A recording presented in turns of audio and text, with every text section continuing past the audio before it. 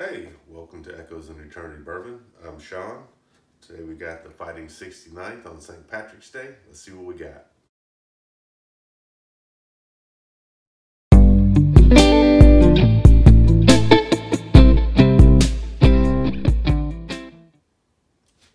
So, in honor of St. Patrick's Day today, I'm going to do something a little bit different. I generally do bourbons, but today I'm going to do an Irish whiskey, which is kind of, the start of how we started doing bourbons here in the United States. Just always remember, all bourbons are whiskey, but not all whiskeys are bourbons. So, Fighting 69th, I happened to run across this at my mistress. Anyone that follows the channels of some things I do is my mistress is the bottle shop in Columbus, Georgia. They do a great job of getting in a lot of different barrel picks and things like that. So you're always going to get something just a little bit different than you would a normal bottle. Their staff there does a great job. I've been very impressed with what they do, but they actually did a collaboration on this bottle. This bottle right here was a collaboration between the bottle shop at Nonic, which is a local restaurant. I think they titled this the Booze Brothers. Yeah, the Booze Brothers on this. So they only have a certain amount of bottles there. I like to try something new, and I thought it'd be an awesome thing to do. So the Fighting 69th, there's an interesting history behind the Fighting 69th. It's an actual regiment in New York. It started in 1849 and is still active today. There's more of a National Guard type of regiment right now, but they were involved in, Civil War, World War I, World War II, all the way up into Iraq. Their presence was in a lot of wars.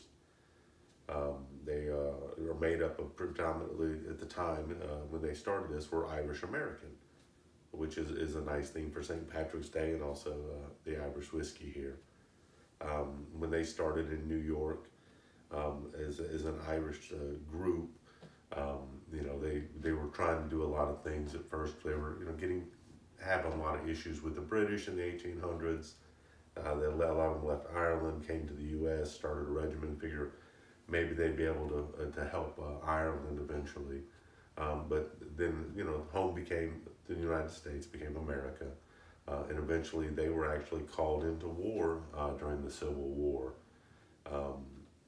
Their motto is gentle when stroked, fierce when provoked, I believe is what it is.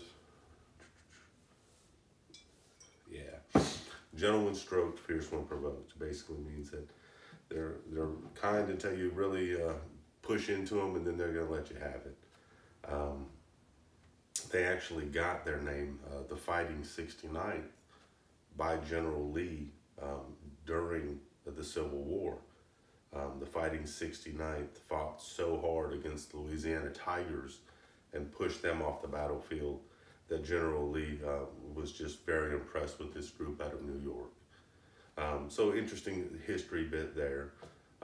There also was some history too that eventually these two combatants during the Civil War actually fought together during World War I. The Louisiana Tigers and the Fighting 69th fought side by side, 60 years later or 50 plus years later during World War I. So some neat history there. This was also the group that if there was anything absurd or crazy that needed to be done, they called them to do it.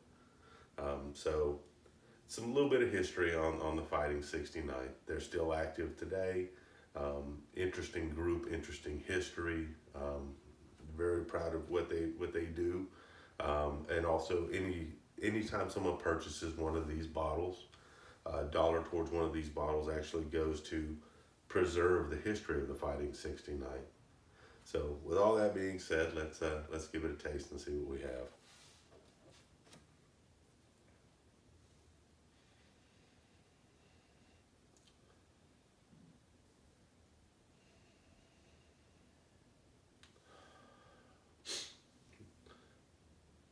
Kind of get honey in color, getting some pear in here. A little bit of caramel. It's not overpowering on the nose. This is only 80 proof, and I know by my history I'm a kind of a proof snob, so forgive me on that. I like the heavier proof, but let's give it a taste, see what we got.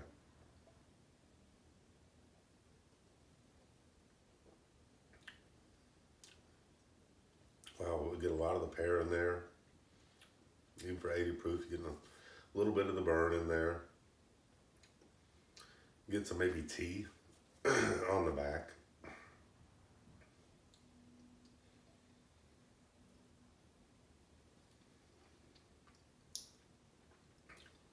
With this being 80 proof, this is very drinkable. You get good flavors through it. Get some pear, get some honey, a little bit of butterscotch in here. And for me, this is a very easy drinker. So this is something that I could drink a lot of and probably get myself into trouble with. But it's not overpowering, not a super long finish, but a good finish on it.